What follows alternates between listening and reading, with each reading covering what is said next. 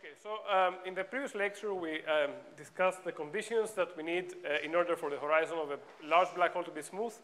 And we argued that we need to be able to identify a new set of operators, B tilde, with a property that they have to commute with the B's, they have to be thermally populated as the B's, and they have to be entangled with the B's in a particular way, which you can determine by doing effective field theory around the horizon. Here you see a two-point function between these two guys, B and B tilde, which is non-zero, which implies that these two operators are actually entangled. And then we presented this paradox, which was based on the commutation relations of the operators with Hamiltonian. And we found this negative trace. And then the question is, can we actually find operators B tilde in the CFT with the desired properties? Now I will follow, I will present an approach that will give us these operators in a constructive way. And the idea is based on some work that I did with Suvadraju in previous years. And the intuition is the following. If we look at the exterior of the black hole, we have these operators B. So this is the black hole in ADS. And here we have operators B, which seem to be thermally populated. So these guys are thermally populated.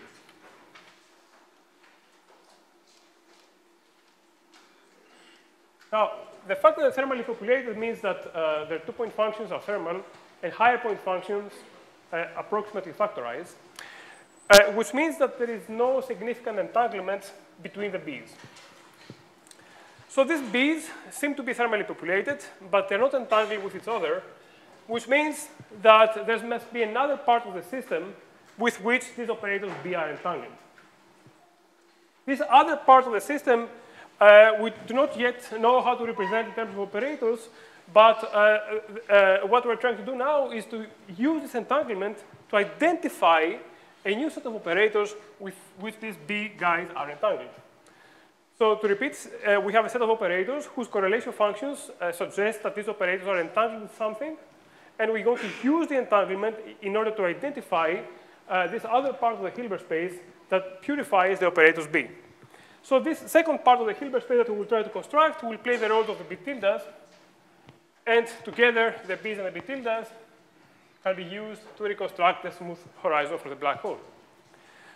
So now the idea is, how do we start with a set of operators which seem to be entangled, and how can we construct from them the remaining operators with which our operators are entangled? So there's actually a very natural mathematical construction which allows us to do this in a canonical way, which goes under the name of Tomita-Takesaki modular theory. And let me describe what is the idea mathematically, and then I will try to apply it to the particular problem that we have. The idea is that we start with a Hilbert space and a particular state psi in the Hilbert space, as well as an algebra, a fundamental algebra of operators acting on the Hilbert space, with a property that, first of all, the state is cyclic with respect to the algebra, which means that we can reconstruct the full Hilbert space by acting on the state psi with elements of the algebra. Now, to be a little bit more precise, this definition means that we should be able to get a dense subspace of the Hilbert space. So we should be able to approximate any state we want to arbitrary accuracy. But I will just, to write it more quickly, I will write it in this way, that the Hilbert space is spanned by the algebra acting on the state. So this is the first condition.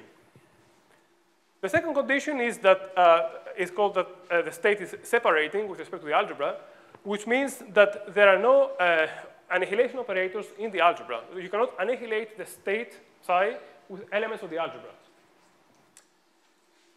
So just to give you some intuition, the second condition can be thought of as expressing algebraically the statement that the state appears to be entangled when you probe it with this algebra. Let me give you an example. If you have two spins, suppose we have two spins, and suppose we take this state,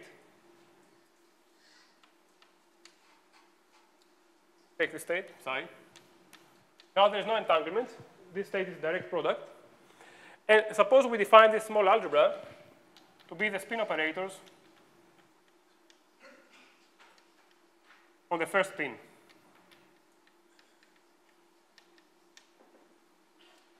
Now, in this situation, when the spin operators of the first spin act on the state, it's clear that the state is not entangled. And in particular, we can see that we can't find annihilation operators. For example, if you act with a raising operator of the first spin of the state, you get 0. So if there is no entanglement, you can find annihilation operators in the smaller algebra.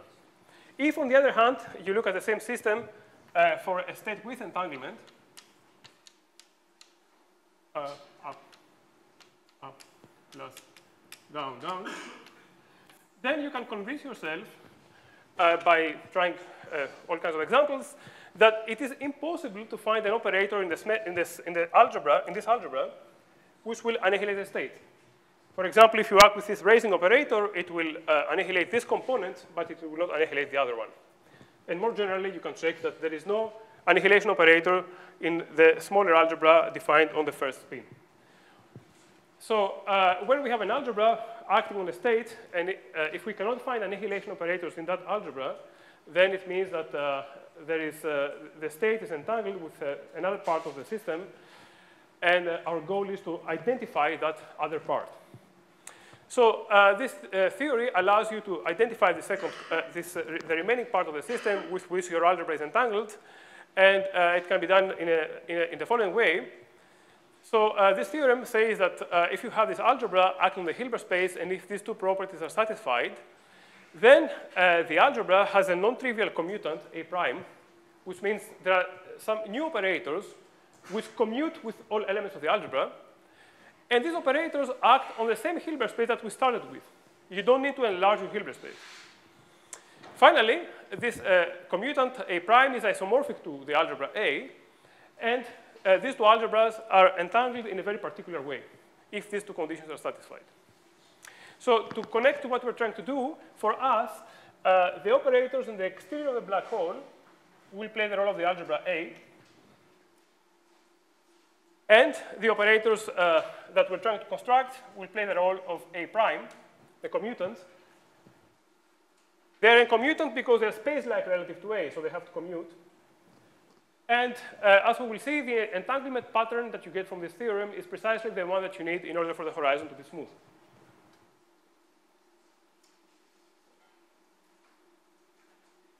Yeah? Does the state here play a role in this Yes. Yeah, I will explain what is the meaning of the state in the black hole context in a little bit. Yeah.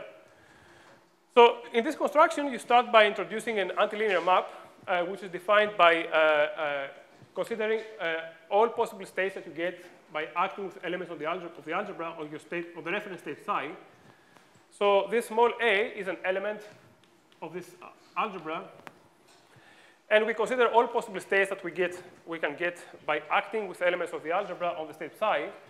And then we define this antilinear map S by the following equation. We define it as the mapping which takes this state into the state A dagger times psi.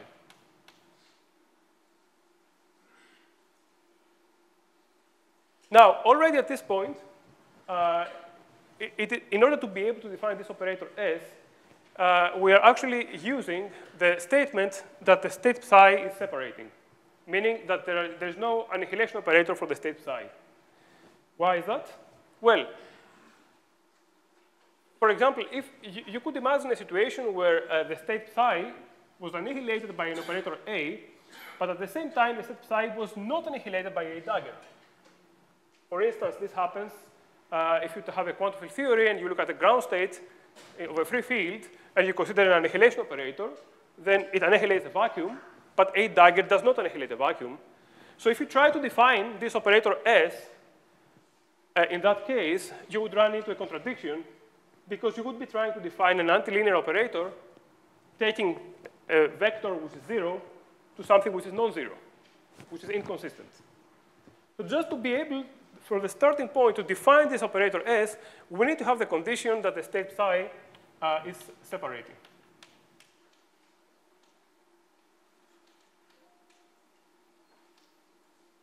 So what I'm trying to do now cannot be done, for example, if you take A to be the algebra of Minkowski space operators and the state psi to be the ground state of the CFT. Then we take this operator S, and we consider the polar decomposition of this operator, which means we divide the operator into, let's say, so normally when you do the polar decomposition, you take an operator and you write it as the product of a unitary times something which is positive and Hermitian. But since this operator S is antilinear, in this particular case, this operator J is going to be anti-unitary, and delta is going to be a positive Hermitian operator. Now, this delta you can also write as S dagger S. In some sense, it is the magnitude of this operator S. And as we will discuss later, this object delta, or actually the logarithm of delta, the minus the logarithm of delta, is what is usually called the modular Hamiltonian. So this is the setup, this is the starting point. And then the theorem makes the following statements. First of all, if you take this algebra A and you conjugate it by this object J, you generate the commutant. So you generate a new set of operators which act on the same Hilbert space with a property that they commute with all elements of the algebra A. So what we want to do now in this context is to start with these operators outside the horizon. This will be the algebra A for us. We want to build up this structure and define this object J so that JAJ will give us the algebra which is hiding behind the horizon. Moreover, from this definition, you can check that J squared is equal to 1. And so this means that this commutant is isomorphic to A. So in particular, the set of operators that you will construct on this side of the black hole are going to be, in some sense, isomorphic to the operators that you had on the right, on the exterior. So this is very natural from what we expect by the usual analytic continuation of a black hole to the Kruskal diagram. We get, let's say, a second copy of the exterior region. Then there are a few more statements. There's a statement that if you take this exponential of the modular Hamiltonian and you think of it formally as a time evolution operator by some parameter S, then the theorem says that the algebra A is closed under this evolution, and the same is true about the commutant. So I will explain later what is the physical meaning of this statement in the case of a black hole. And finally, there is some sort of formal KMS condition, which is that if you take two elements of the algebra, A times B, and then you take one of them and you displace it by sort of evolving it using the modular Hamiltonian, then this function f has some particular analyticity properties, and it obeys some sort of periodicity, which is similar to the KMS condition which I wrote down a little bit earlier. So all these statements are mathematical statements about the situation where we have this algebra and the state which is cycling and separating. And we will try to apply this theorem to the case of the black hole in order to construct the copy of the operators which are hiding behind the horizon. Now, before I go on, are there any questions about this so far?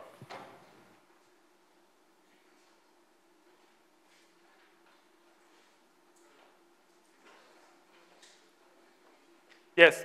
The modular Hamiltonian, by definition, is given by the logarithm of this object that we call delta. OK, let me give you an example of how this works in Minkowski space. So we already talked about it in previous lectures, that you can take Minkowski space and you can divide it into linear wedges. And then it's clear that we get two algebras, the algebra of operators which are localized in the right wedge and the algebra of operators in the left wedge. So I will call this A and this A prime, where the reason we do it is because we sort of assume that, well, by locality, these operators commute with A, and we also assume that these are the only operators which commute with all operators on this side, which is true for free theories, for example. And we will now start by working with this algebra, and we'll try to see what we need to do in order to reconstruct the second copy. So this will be a toy model of what we want to do eventually with a black hole. So we'll try to apply this theorem in this case to see how it works, and then we will do a similar thing in the case of a black hole. Now, in order to set up to apply this theorem, we have to verify that the conditions that I wrote down before are satisfied. In particular, we want to make sure that so the state that we will be working with will be the Minkowski vacuum. So the state psi for us is going to be the Minkowski vacuum.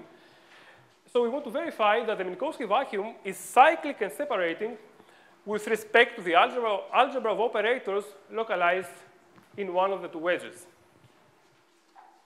So to remind you, these two conditions means, cyclic condition means that we can generate the full Hilbert space by acting with operators on the right wedge. And separating means that we cannot find any annihilation operators on the right wedge.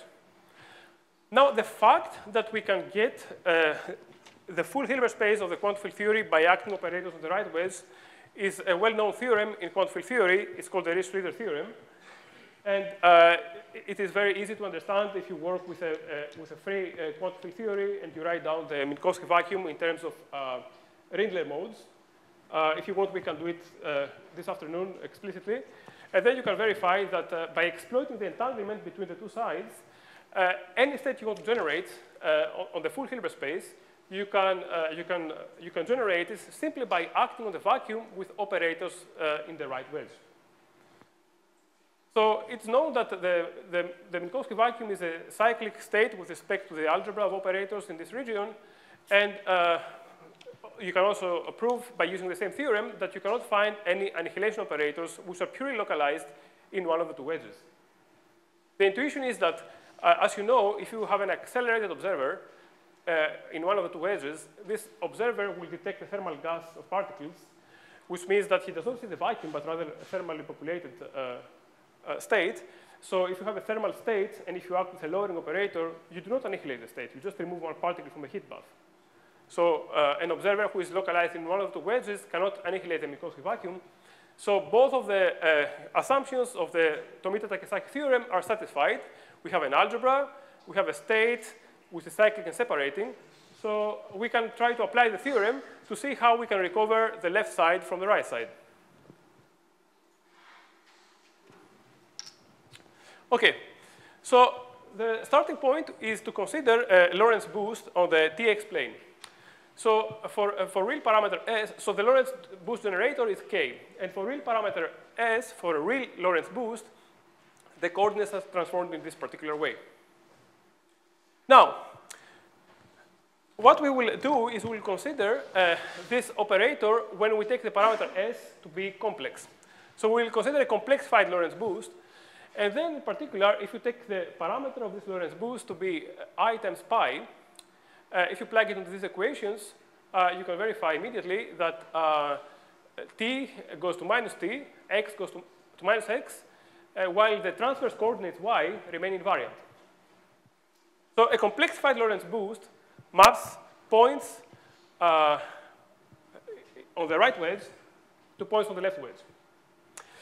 So in particular, what we're trying to do now is to build up this operator S for the case of Minkowski space divided into the two Rindler wedges. And what we want to do in principle is to consider any element of the algebra of the right wedge, so a product of operators on the right wedge acting on the vacuum, and we want to find an operator S that will transform the state into 8 Dagger times psi. Now, to make the presentation short, I will only show you how it works in case you act with only one operator on the vacuum, and you can look at the literature how to generalize it to the situation where you have many operators. So we consider the situation where we act with phi t x y on the Minkowski vacuum, and we want to find what is the operator S I have to put here in order to get phi dagger at the same space-time point. So the first observation is that if I use the complexified Lorentz boost that I introduced, it takes this state into a state where I have flipped the first two coordinates, but the transverse coordinates remain the same. So this is not yet what we want. It's not the correct thing yet. But suppose that we take this operator and we combine it with a rotation by pi around the x-axis, which rotates the transverse coordinates y into minus y. And in addition to that, we act with a CPT operator, which maps minus t minus x minus y back to t xy. Then we find that if we act on this state by the product of these operators, the complexified Lorentz boost, the rotation around the x-axis, and the CPT transformation, then you can check that the space-time coordinates are mapped back to themselves, while this operator phi gets a dagger because of the CPT operator. So then it means that for the Minkowski vacuum and for the decomposition into Rindler wedges, this operator S can be taken to be CPT times the rotation times a complexified Lorentz boost.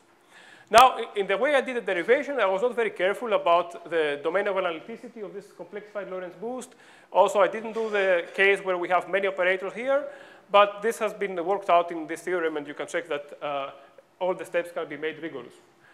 So all in all, what we find is that the Minkowski vacuum, if you take any operator on the right wedge and you multiply it by this object, you get a dagger acting on the Minkowski vacuum. So we were able to find what is S for this particular example. Let me write it here. So then we can proceed and calculate what is the modular Hamiltonian. I remind you the modular Hamiltonian is S dagger S. And if you take that result and you calculate S dagger S, you find that this object, theta squared is 1. This object is unitary, so it drops out. So you're left with e to the minus 2 pi times k. So the modular Hamiltonian for this particular example is given by the exponent here, where k is the Lorentz boost. So we derived what is usually done in the Unruh computation, where you start with an accelerated observer, and by expanding the field in modes, after a while you prove that the reduced density matrix that the accelerated observer detects is a thermal density matrix where the Lorentz boost plays the role of the Hamiltonian, and 2 pi is the inverse temperature for Rindler space. So now, let me just mention that this derivation that I gave here can be done for interacting quantum field theory, so it does not rely on weak coupling. So it's more general. Now, we identify this object delta, and we can also identify this anti-unitary operator J, which maps A into A prime. And in this particular case, this J has a very simple geometric form. It is a product of a rotation around X and a CPT transformation, which clearly, if you take an operator on the right wedge and you conjugate it by this object, you get an operator on the left wedge. So it allows you to map A into A prime. So this is how this theorem can be applied into, in the case of Minkowski space, and how it can, if you start with the right wedge, it can give you the left wedge. It can give you the operators on the left wedge. So before I move on to the black hole, are there any questions about this?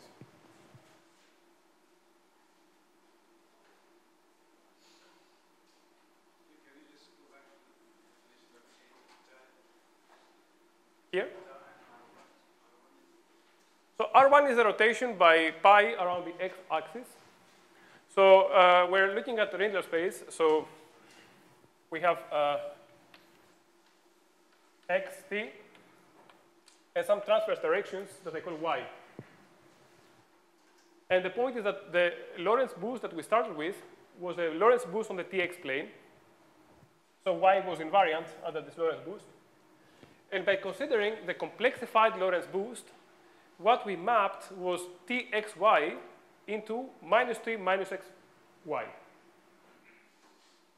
Now, then we took this new point and we transformed it by rotating by a factor of pi around the x-axis, which leaves x invariant, but it rotates the vector y into minus y. And so all in all, we start with t comma xy. We do the complexified Lorentz boost. We go to minus t minus xy. Then we do a rotation around x. We go to this guy. And then we do a CPT to go back to the point that we started with. That's why we get this nice equation, which gives you, well, you start with a state where you act on the vacuum with an operator on the right wedge. And by acting with this combination, you get a dagger, I mean, the dagger of this operator acting on the vacuum, which is what we wanted to have.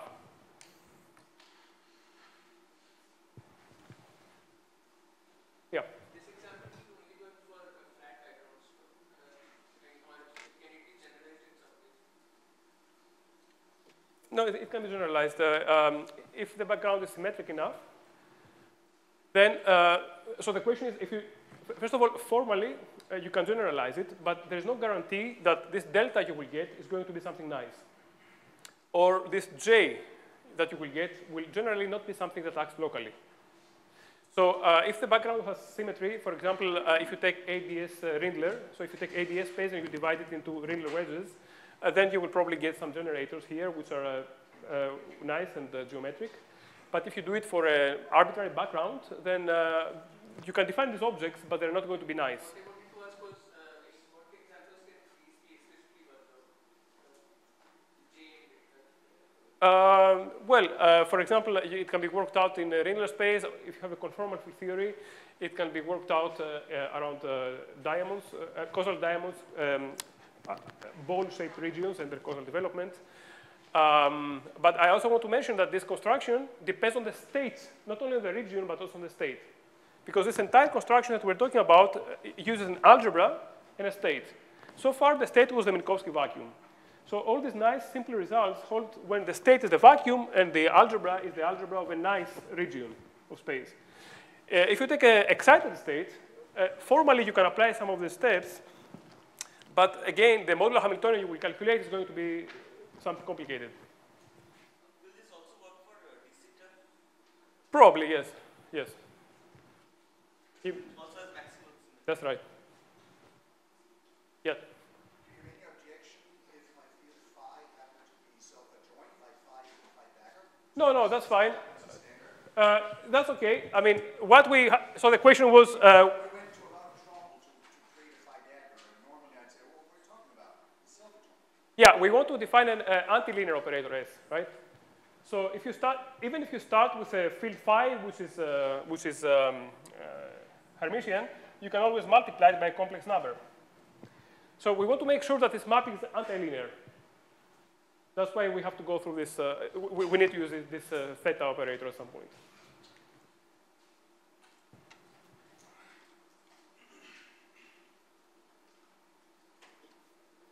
Okay, so this is how we apply this construction to this particular example, where we started with a quantum field theory and we divided the space into two parts.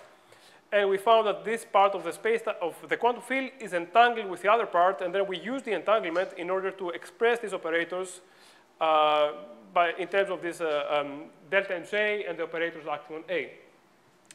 Now, in the case of the black hole, there are some similarities, but there's a crucial difference, which is that we do not have a division of the algebra of operators in physical space. So it's not that we are taking the CFT on the boundary and we're dividing the CFT in two parts. Instead, if you think about it, we want to divide the CFT into the exterior of the black hole and the interior and the region behind the horizon. But this division is spherically symmetric on the boundary if the CFT lives on a sphere.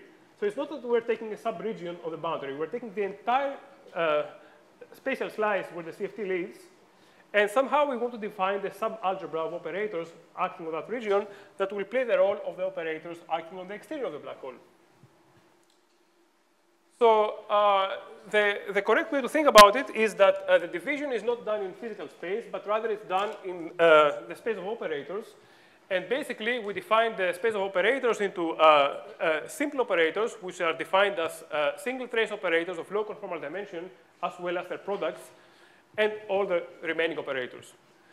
So just to be a bit more precise, here we're considering only the operators which are dual to supergravity fields. So these are operators whose conformal dimension does not scale with n or lambda.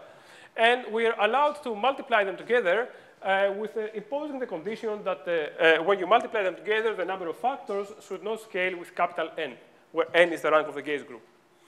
So in this way, we define a small set which will play the role of a small algebra for us. From the gravitational point of view, this small set is what is necessary in order to describe effective field theory in the exterior of the black hole. So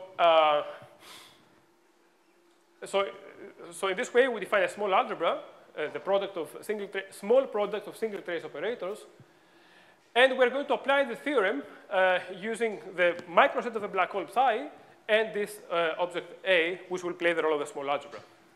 Now, you may complain that if you impose the condition that you only consider small products of operators, this set is not properly in algebra, so you cannot properly apply the previous theorem. But actually, in the larger limit, this limitation that you have in the number of factors is not very important. And as I will explain a few slides later, the fact that this set is not an exact algebra, and as a result, we cannot apply the theorem in an exact sense, is actually an advantage of this construction rather than a problem, because as we will see, this limitation is precisely what realized the idea of black hole complementarity that we introduced yesterday. So anyway, let me describe the construction, and we'll come back to this point a little bit later. So we define a small algebra, and we also define what we call a small Hilbert space, which is defined by taking the state, the microstate of the black hole, and acting on it with elements of this small algebra. So you take the black hole microstate, and you act with one single trace operator, 2, 3, 4, and then you take all linear combinations of those states. This defines a subspace of the full Hilbert space of the theory that we call H of psi.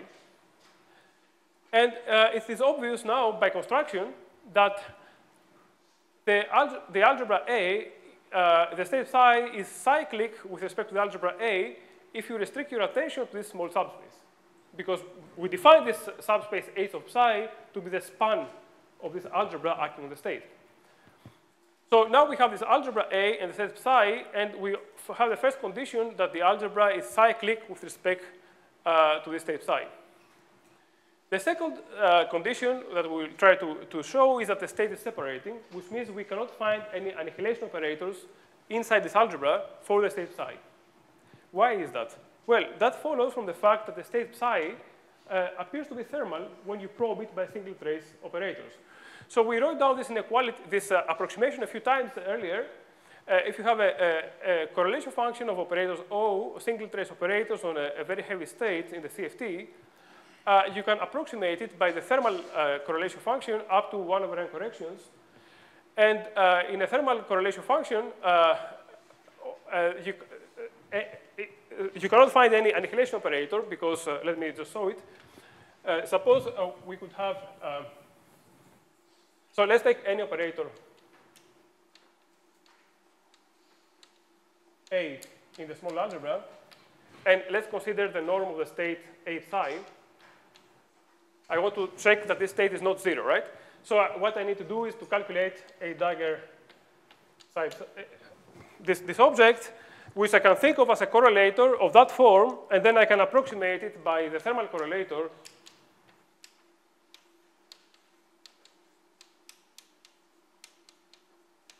plus 1/n corrections. And then now it is obvious that this quantity here is non-negative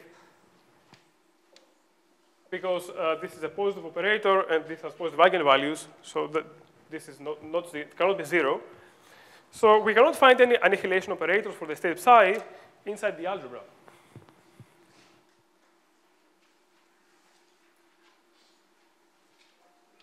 So what we have found is that this algebra A and the state psi have the properties that psi is both a cyclic and a separating vector for this algebra. And then the theorem that I mentioned before implies that we can define a new set of operators acting on the same Hilbert space with a property that they commute with all previous operators. And in particular, as I already mentioned, this theorem implies that the entanglement pattern between the original operators A and the second copy you generate is precisely of the form that we will need in order to identify those operators with those living in the region A prime, which is on the left side of this diagram. Now, just let me make one more comment. You can also check that in this particular example, you can try to see what this delta is. So this delta is S dagger times S. And if you use the K-mesh condition, which I mentioned a few times, and larger factorization, you can prove that this is a particular example. The modular Hamiltonian with respect to the state psi and the small algebra A is nothing else but the CFT Hamiltonian, well, shifted by E naught, where E naught is the energy of the state, times beta, where beta is the temperature of the state. So we have a very simple expression for this modular Hamiltonian in the larger limit. And then we can proceed and define these operators using the equations I wrote down before. And you find a set of linear equations which define how these operators, O tilde, which are defined by O tilde are defined as J, O, J, where O is any single trace operator, and O tilde is a second copy that we defined by this procedure.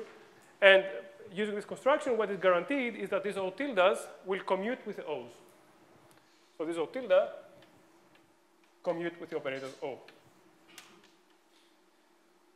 So we found that it is possible, actually, to define a second copy of the operators of the conformal field theory, acting on the same small Hilbert space, what we called this called subspace in the previous slide, with a property that they commute with the usual single trace operators. And if you look at this equation a little bit more carefully, you find that they also have the correct correlation functions, meaning if you look, for example, at the first equation,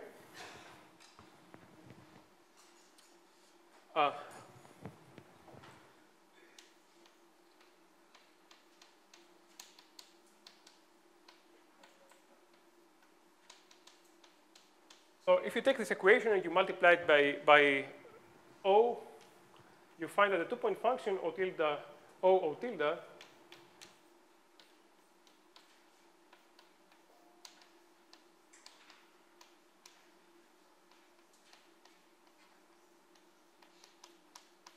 where this is a usual two-point function of single trace operator at finite temperature. And if you go back a few slides where we wrote down the conditions for a smooth horizon, and we had some two-point function between, between B and B tildes, you find that if you compare this one to that one, and using this relation, you find that they're actually the same. So we find that the operators defined by these equations have precisely the right properties in order to be identified with the operators living on the left part of the space-time. And then combining these two guys together, you can reconstruct the future waves as well as the past waves of the black hole. Now, let me emphasize that these operators are defined only on this small subspace, A sub psi, and not on the entire Hilbert space of the theory. So you can complain now, I mean, if they're not defining the full Hilbert space, how can we work with these guys? The point is that all experiments that we're going to do in the bulk, I mean, we're trying to reconstruct the bulk at the level of effective field theory. So we only want to reconstruct low point correlation functions of the local field in the bulk. And those low point functions can be entirely characterized by correlation functions inside the small code subspace by definition. So we don't need to worry about how these operators are extended away from this code subspace. It's not relevant for computations that you do at the level of effective field theory. Now, on the other hand, the fact that these operators are defined only on this subspace means that there is some sort of dependence of these operators on the state psi that you started with.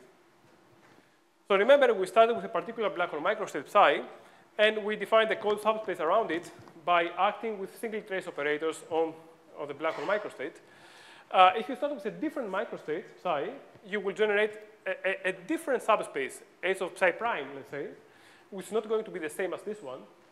And then these operators of tilde for the new state will be defined to act on the new code subspace, A sub psi prime.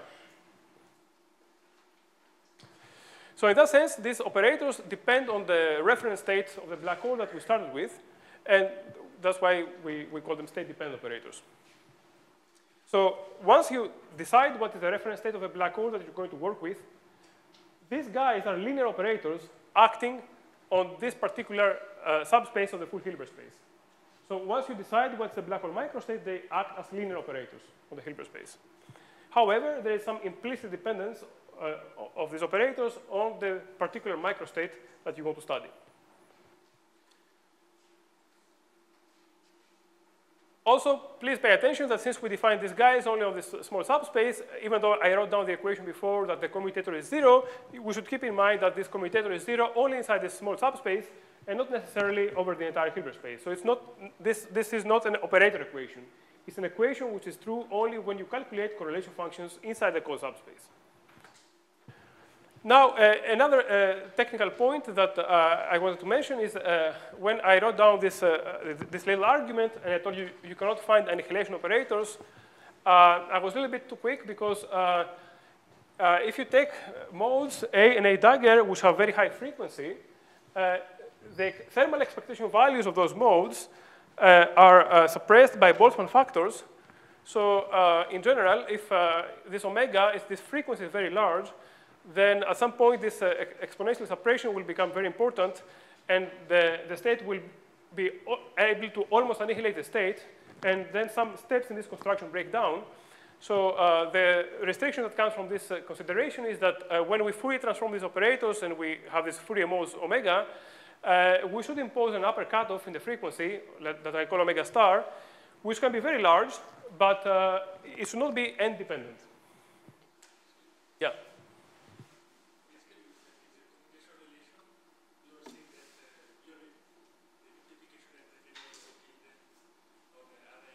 With the mode on the left. Correct. Okay, but this is basically Hag duality.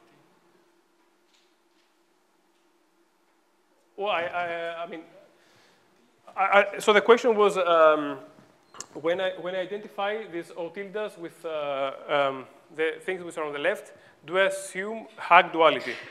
So if I remember correctly, the statement of Hag duality is that in the case of Minkowski, of quantum field theory in Minkowski space, the statement is that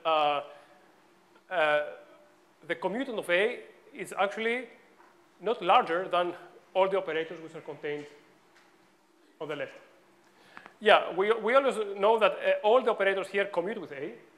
It could be that there are some additional operators which commute with A, which are not visible somehow here. And I thought the statement of Hag duality is that these are precisely the operators that commute with A. Well, here, unfortunately, I assume a lot more in the sense that this is a gravitational theory, right? The discussion you're talking about is a discussion in quantum field theory. So here we're talking about gravity. We're trying to reconstruct the left region in the bulk, right? It's not a left region on the quantum field theory. So there could be a lot of subtleties along those lines, but for now, I just want to have let's say, a first approximation in defining these operators that can have the right correlation functions in order to describe the infalling observer. So, I mean, this question that you're asking is I think, is very complicated to address in the context of gravity. So, are there any other questions? Yes. I am a bit confused now. Yes. We started with the one-sided black hole. Correct. So we have one boundary. Correct. We have the CFD. Yes. But here, when it's a final operation, it looks a bit like the two-sided one. Very good. This sigma is beta, and then this is like going Yes. like imaginary time. Correct. On the other side. Yes. So let me repeat the question. The question was, we started with a one-sided black hole. We have one CFT in a pure state, so there should be only one asymptotic ADS region. Yeah, but the way I'm doing it now, I'm producing a second copy of these operators. It looks like I will be able to reconstruct the full left side, including the asymptotic region, which will be sort of equivalent to reconstructing a left CFT, which should not be there. Yes, well, I don't know if it's, well, we shouldn't be able to do that. And it's precisely this restriction which does not allow you to extrapolate this construction or, very far away towards the left in the asymptotically ADS region. So this, as I will explain in a couple of slides, this restriction on the frequency omega imposes a restriction on how far towards the left you can go. So there's some limitation on how far you can reconstruct towards the left, where this distance is determined by the cutoff omega star. So how do we see that? Well, in ADS, there's a gravitational potential, right? So if you want to go very near the boundary, you need very high energies. If you want to write down a wave packet in ADS with very high, which is very close to the boundary, you need to use Fourier modes with very high frequency, because this wave packet has to climb up the potential well. So if you want to reconstruct the region very close to what would be the left boundary, you would need to use frequencies omega which are very high. And those are not allowed in this construction because of this restriction. So we're not able to fully reconstruct the left region all the way to well, where the boundary would have been. There's one asymptotic boundary, but what we're trying to argue is that there's some space-time here. and as well as there, right? Well, it sort of mimics the thermophile double, but not fully, right? I'm saying there's a cutoff. In the thermophile double, there's no cutoff. In the thermophile double, you can go all the way to the left. Yes? Then what you're saying that if with just the right CST, I can anyway go the left uninjured. Yes. So we only have the right CFT. However, what we're saying here is that there is something like the left region, but not the entire left region. There's part of space-time there. Yes. So, if we were to consider just the left region in and of itself, there would be no boundary dual to that theory. Well, the left region is part of the right CFT, right? The right CFT describes both the exterior as well as its left region. So the left region, is there, what I'm considering is whether there's any asymptosia in the left region and whether there's some asymptotic ADS region that we can... No, you cannot study that region because we have imposed this condition that does not allow you to set up experiments where you will send particles very close to the region you want to study. Yeah.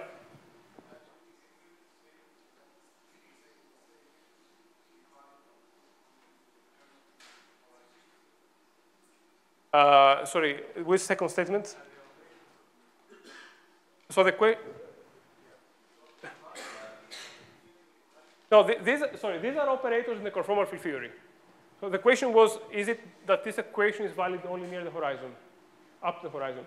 Well, no. These guys, O and O tilde, both of them are operators in the Hilbert space of the conformal field theory.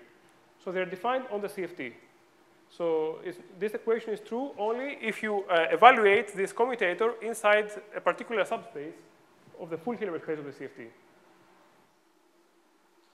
Yes?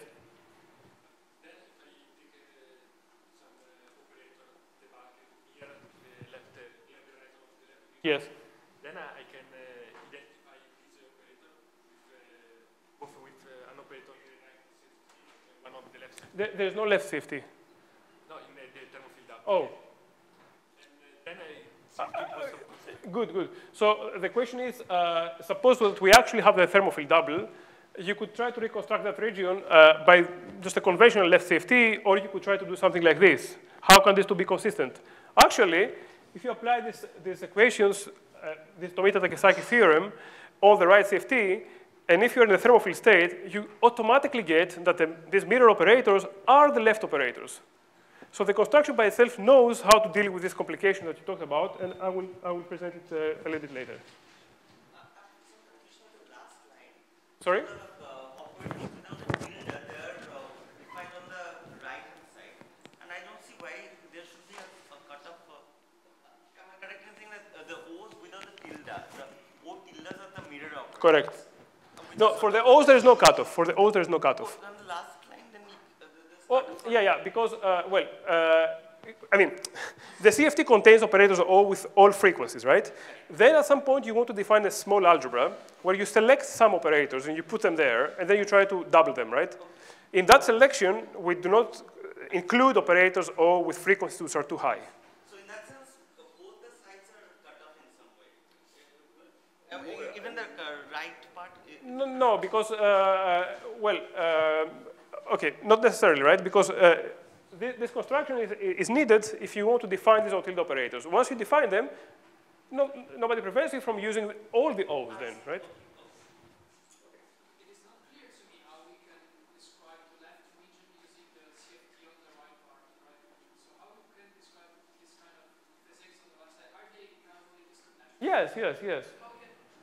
Yeah, that's the point of complementarity, right? And this idea that the Hilbert space of the quantum gravity does not factorize. So it looks like it's causally disconnected, and at the level of the code subspace, it seems to be causally disconnected. But fundamentally, as I will explain a little bit, actually you can rewrite these O tildes in terms of the O's in a very complicated way. But I expected when I take the classical limit, I recover the factorization of the Hilbert space. No, I think you can, no. You will recover the factorization of correlators, but not the factorization of Hilbert spaces. So complicated observables, like, for example, entanglement entropy or things like that, may not have the naive classical limits. Okay, I think I need to accelerate a little bit, and then during the discussion session, we can... There will be 1 hour, more than an hour discussion session this afternoon, so yeah. Given the time, maybe we can finish what he wants to say, and then... Okay, so now we define these operators that we'll call the mirror operators, and now I'm coming back to this point that I mentioned earlier, that this set A is not really an algebra, and in particular, this theorem that we used cannot be applied in an exact mathematical sense. And this implies that this A prime is not an exact commutant. Now, you may worry that this is a problem, but actually, as I already mentioned, from the physical point of view, this is a desirable feature, because what it actually means is that this A prime, which you naively think is a commutant, is an independent part of the Hilbert space, as you said, in reality, is not really independent. It's somehow hidden inside the algebra that you started with. So, okay, so in that sense, there is, as we discussed already, there is some non-locality in reconstructing the interior in this left region, which can be probed once you start considering operators which approach this cutoff of the algebra. So if you start multiplying many of these single trace operators, order n of those, then you can start seeing this non-locality. And okay, this we already said. So so the picture that we're getting to is this one. So we have the exterior of the black hole described by the operators O, and this left region by O tilde. And if you combine them together, you can describe, for instance, the interior, the black hole interior, which you can do more precisely by doing an ASKLL-like construction, multiplying these operators by some wave functions, and these other operators by some other wave functions. And then you can verify that correlation functions of this guy reproduce what you would naively expect in the smooth black hole, in the Hartree-Hawking state. Now, this cutoff on the left is determined by omega star. This cutoff on the frequencies, I already explained the physics of how it works. And as I already mentioned, this region should not be thought of as a fundamentally independent part of the Hilbert space. It's already included in the Hilbert space of the right CFT. Now, these operators are state dependent. Why? Well, they are defined, the equations which define these operators use a reference state psi, so they're manifestly state dependent. So what you could ask, could it be that we can sort of build up these operators for every single code subspace in the theory and then combine them together into a consistent, globally defined operator? The answer is that it's not possible. The reason is that the number of microstates psi you can write down is exponentially large, right? Because every black hole microstate gives you a given psi, so there's a huge number of these psis. So all these code subspaces have, if you combine many of them together, all of them together, they have significant overlaps. And then these equations cannot be applied simultaneously on all of those code subspaces. In fact, we already know that this cannot be done because we had these paradoxes before. Remember, like this negative trace that I mentioned earlier, which suggests that you can never find a single operator acting on the entire Hilbert space that will reproduce the desired correlators. So the way that we were able to avoid the previous paradoxes is by allowing these operators to depend on the microstate. So in particular, remember when I told you this, we had this trace, e to the minus beta 8, bit tilde, dagger. We found that this guy was negative, right? That's what we showed earlier. Now, what we're saying is that this guy, the way you have to select this operator depends on the microstate. So then, in that case, it doesn't make any sense to take the trace, which is the average over all possible states, because when you do that, you have to keep track of the dependence of this operator on the state. So this argument cannot be applied. So there's no, all the previous paradoxes can be avoided. Also, yesterday, I mentioned that there's an intuitive paradox, which is that if we want to have a smooth horizon, we need to have very specific entanglement between the interior and the exterior. And I try to argue it's very hard to understand from the point of view of statistical mechanics why a typical state would end up having the correct entanglement. Well, in this construction, we define the operators by the entanglement. So by construction, they always turn out to have the correct entanglement. So we talked about this complementarity a little bit. So we were able to define these O tildes because we restricted our attention to a small algebra of operators O. Now, if you start enlarging this small algebra, then at some point this construction breaks down. How does it break down mathematically? It breaks down because this construction depends on the condition that for any element of the algebra, A of psi must be non-zero, right? That was a separating property. Now, if you make the algebra too large, if you include, for example, all single trace operators without any restriction of how many of them you multiply together, then you can actually find some very complicated combinations which will annihilate the state. And then this entire construction breaks down. So this means that the notion of these O tildes is meaningful only if you restrict your attention to a small algebra of operators on the CFT, which is precisely the spirit of complementarity, namely that the interior of the black hole makes sense only if we consider effective field theory of the exterior, but fundamentally, the degrees of freedom of the interior are already contained in the degrees of freedom of the exterior.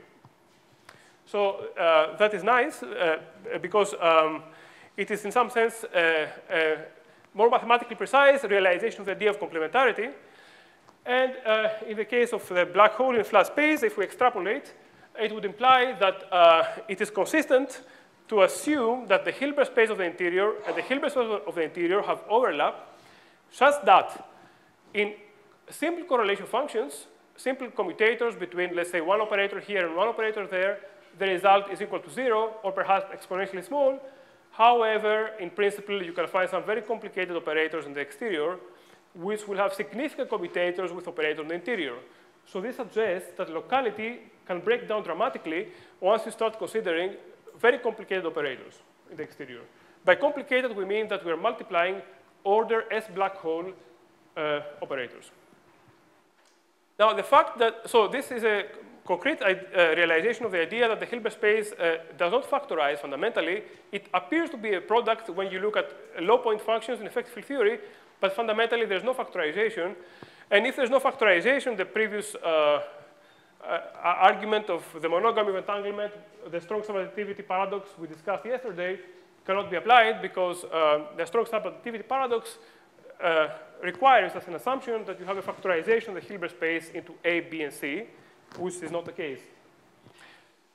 And as I mentioned, the one problem of complementarity is was that it was not obvious that you could reconcile it with locality.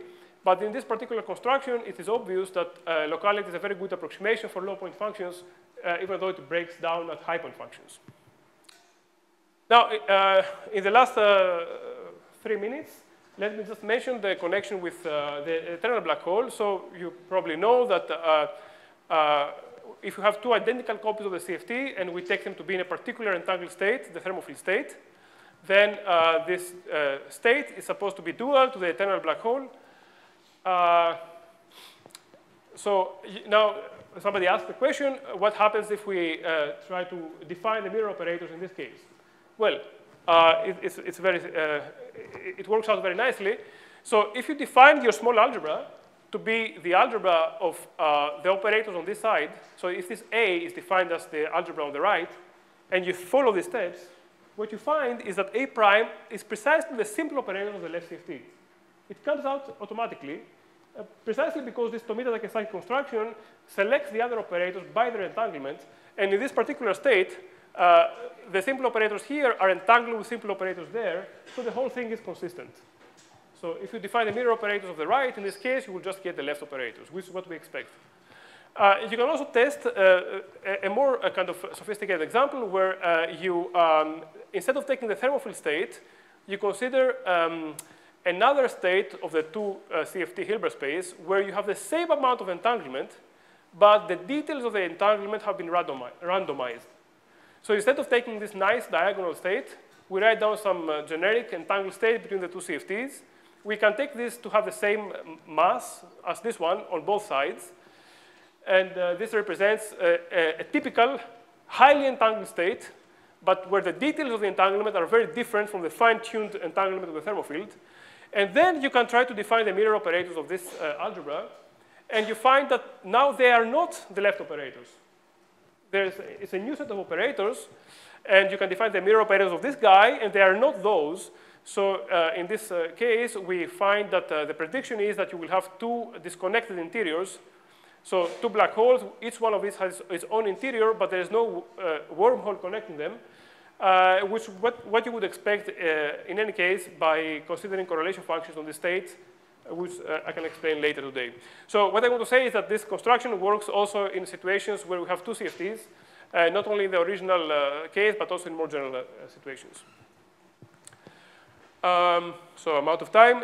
So just two more slides. So more recently, Gauss, Jeffers, and Wall found a nice way of probing the interior of the eternal black hole by certain double trace perturbations, which allow a particle to traverse the wormhole. And this is very useful because it allows us to probe the interior of the two-sided black hole by correlation functions from the boundary without having to define local operators in the middle. It's a little bit like an S-matrix experiment.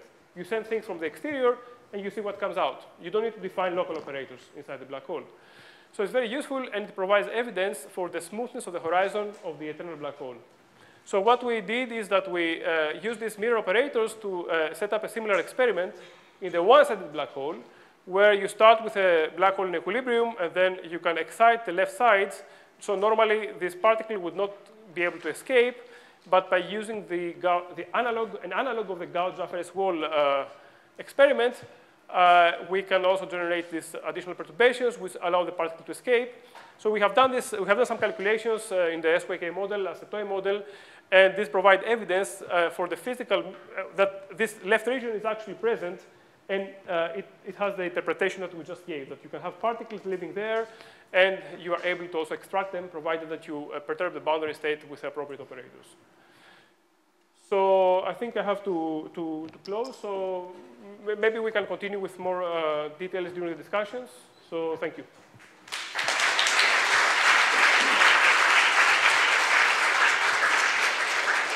Okay, so I propose no.